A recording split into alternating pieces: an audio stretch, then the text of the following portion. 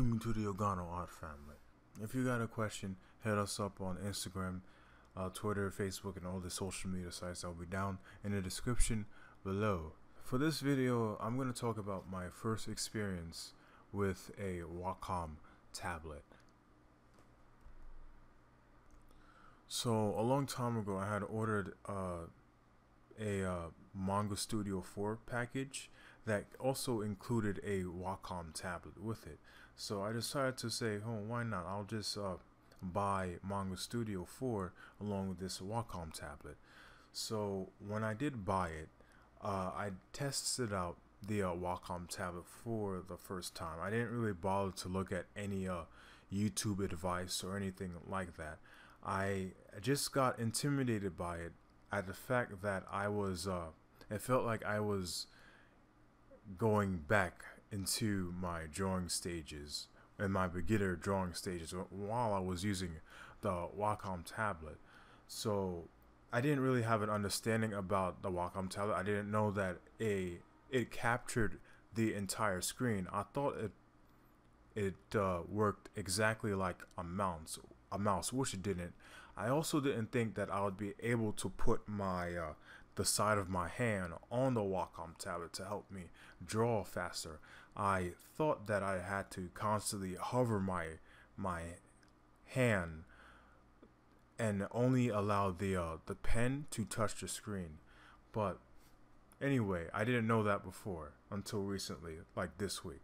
So back then, what intimidated me was I was drawing back to my preschool doodling days, and when I saw that, I was like, okay, I'm not touching this tablet thing again. Okay, that's going out of there. I'm not touching. I'm not looking at it. I'm not touching it. It's just gonna stay there at the side of my desk gathering dust. So eventually, this week I started to experiment with the Wacom tablet. I actually attempted to learn the tablet, and so I started to refresh my mind on tips and tricks on using the Wacom tablet, your pen settings, how it works, that it captures the entire monitor and it doesn't work like a mouse. And also, while I was drawing, I recently discovered that I could actually put the side of my hand on the touchscreen, as long as the stylus touches the tablet first. I could put the side of my hand on the touchscreen, so it'll feel like I'm drawing normally. And so yeah, this week I went to grab my Wacom tablet because it was gathering dust. There were roaches all over, but it wasn't. I'm kidding. It wasn't that hard. There were no roaches crawling and creeping all over the tablet. But it was about that time that I started to learn. So I started to learn, and probably what you're going to see up on the screen, or what I'm going to show on the thumbnail of this video, was my first actual attempt of learning the tablet this week and actually drawing something. And now I'm getting to a point where I feel comfortable just doodling with a tablet. Now, I'm not saying that I'm some kind of tablet drawing professional or anything like that, but it wasn't as bad as I thought it was. Me being a traditional artist, I usually pencil in my works and then I ink it, and then I go through the entire scanning process, and then that's when I can edit it on Photoshop to make my inking colors like black and whatnot, so I could actually digitally colorize it to make it look professional looking and whatnot. And so if you're a traditional artist and you're scared to touch the tablet, or you tried the tablet and you're just not you don't want to look at it again, I'm saying it's not that bad. Give it a try. Look at some beginner tutorials on your tablet.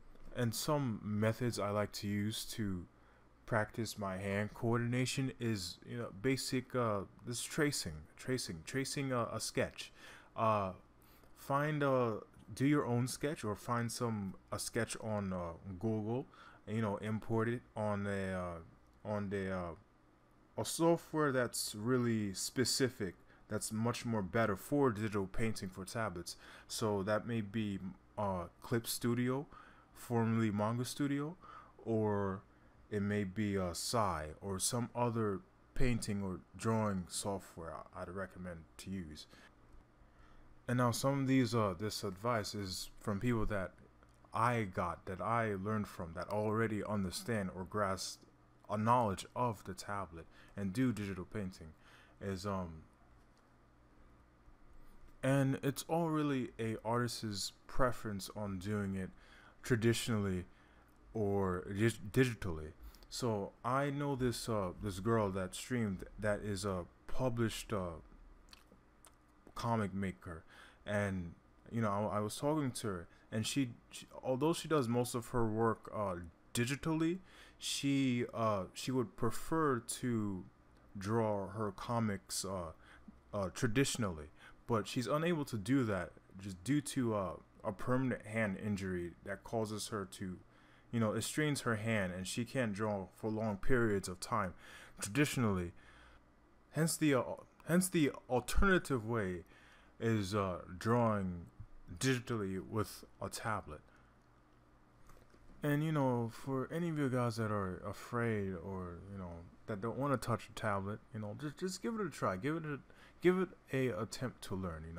The tablet isn't so scary. If you have burglars intruding in your house and you show them a tablet, those burglars are not going to run away from you because you have a tablet. They're just going to take the tablet.